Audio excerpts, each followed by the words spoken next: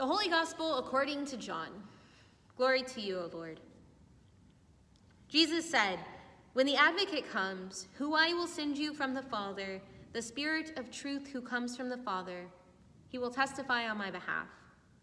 You also are to testify, because you have been with me from the beginning.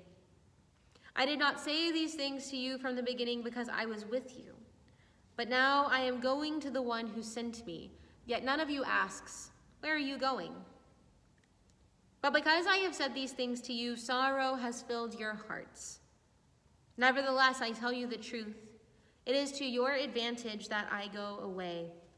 For if I do not go away, the Advocate will not come to you.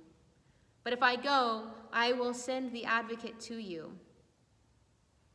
And having come, the Advocate will prove the world wrong about sin and righteousness and judgment. About sin, because they do not believe in me. About righteousness, because I am going to the Father, and you will see me no longer. About judgment, because the ruler of this world has been condemned.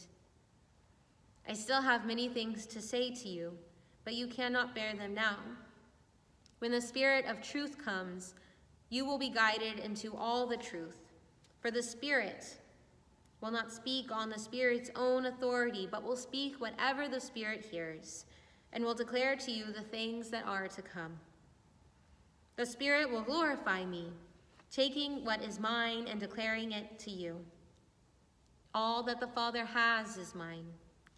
For this reason, I said that the Spirit will take what is mine and declare it to you." The Gospel of the Lord. Praise to you, O Christ.